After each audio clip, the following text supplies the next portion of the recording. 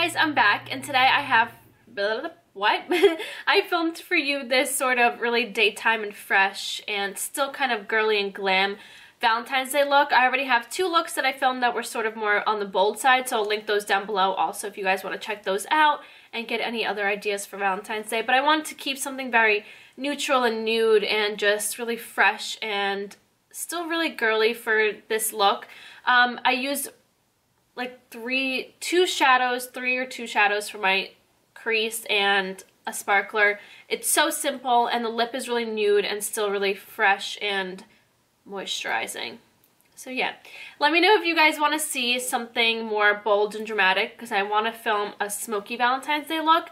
So if you want to see that, let me know what colors you want me to use for that smoky Valentine's Day look, because I have a lot in mind, but I don't know which one to do. So let me know what you guys want to see, and I'll definitely film that for you. And if you want to stick around and see how I got this look, then just keep watching. The first shadow I'm going into is Geek Cosmetics eyeshadow in Petal Pusher. Using a Sigma E25 blending brush, I'm going to start blending this shadow through my crease. And I'm going to start sweeping this sort of in a winged shape because I want all of the shadows through my crease to wing out. I'm then going into Geek Cosmetics eyeshadow in Vintage. I'm then taking a Sigma E45 tapered blending brush, and this is going to be the perfect brush to do this shape that I want to create with this shadow. So I'm starting to run this through my crease first, and then I'm going to start winging out all the shadows. I want to make sure that it's in this outer corner as well, and I want to create like a little V shape right here, and then I'm going to start winging this out.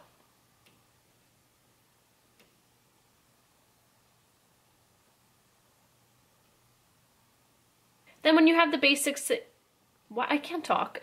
When you have the basic shape, you're going to lay the brush down so the tip is basically just touching your crease.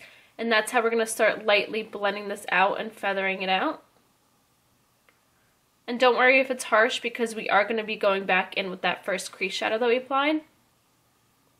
Now I'm going back into Petal Pusher and that Sigma E25 blending brush, and I'm going to start applying it right at the edge of that Vintage shadow and blending this out, still creating that winged out shape. So now for my lower lash line, I'm going to start running Petal Pusher first and just smoking that out and bringing it all the way to my inner corner. And then I'm going to run Vintage just on the outer corner of my lower lash line because I want to keep that elongated winged out shape. For my brow bone, I'm taking Geek Cosmetics eyeshadow in Mirage. I'm now applying this shadow to the high point of my brow. And then just blending it down just slightly.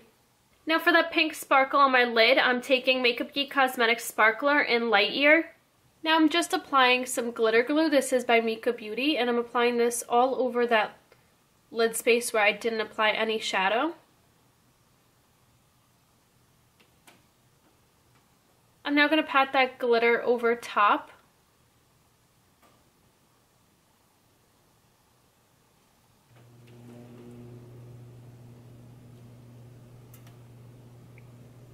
And then just a little on the inner corner. I don't have any glitter glue here, so this is just going to add a nice little sheen, and it's not going to be too intense as the lid. To tightline, I'm taking Sigma Beauty Standout Eyes Gel Liner in Wicked. So now I'm just tightlining my upper lashes with some gel liner, and I'm doing this because I am not applying any liner, so when I apply the lashes I sort of want them to be a little bit darker and fuller. So now I'm just going to apply some mascara and falsies, and the lashes that I'm using are these Esqido lashes in Miss Dolly, or Miss Dolly, I don't know, I'll link it down below. And I'll be right back to show you the finished look. And that's the eye look done.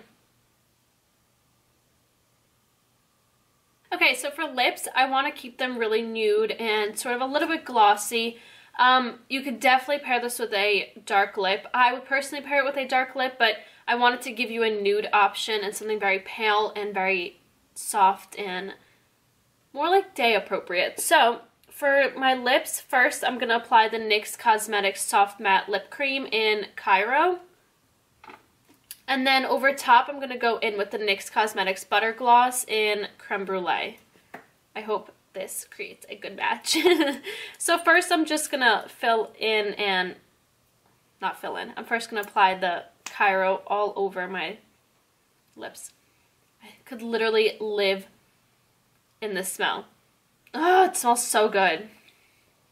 Okay, so now I'm just gonna apply this all over my lips.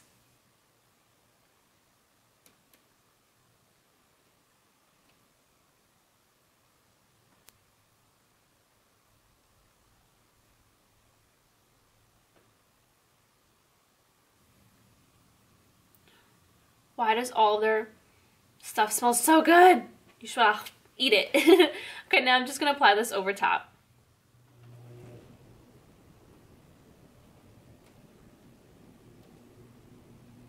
And that's it. This is the finished look of my Soft Valentine's Day makeup. I hope you guys enjoyed. It's really fresh and simple. And the lashes, I really, really like them. This is actually the first time I'm ever wearing these lashes, and they're so perfect for this look because they're still really winged out, so it gives you that really nice elongated cat eye look that I wanted to create with the shadows, but it's still really sort of natural, that it doesn't look like you're wearing false lashes. It's like, whoa, you have like fake lashes on. It's sort of like, do you have fake lashes on? I don't know. They sort of look like they're your lashes, but you know. And the lip is really neutral. I would totally wear this with a, where is it? I brought it to show you. Nope, that's not it. I would totally wear this with a dark, bold lip. I think it would look so good. And I can't talk today. Literally cannot talk. The lipstick that I would have gone for is Trust Issues by Anastasia Beverly Hills. It's the liquid lipstick. My favorite liquid lipstick. And it matches my dress. I was going to wear it, actually, but then I decided that I was going to change it up to a nude lip because I wanted to do something different. And I used Trust Issues in my last video. So yeah. Definitely, you could totally wear this with a dark lip. Don't be afraid. You know me. I love dark lips, and I would totally wear this with a dark lip. So yeah, okay, I feel like I said dark lip way too many times. So if you guys want to follow me on Snapchat, Instagram, and Twitter, that'll be right here, as well as down in the description box. And also a list of all the products that I used today will be down in the description box. And the link to both other Valentine's Day makeup looks that I did will be down in the description box. And there's going to be a lot of stuff in the description box. Always check that out, because I have a lot listed down below. Yeah, I think that should be it. Thank you so much for watching, and I'll see you next time. Bye!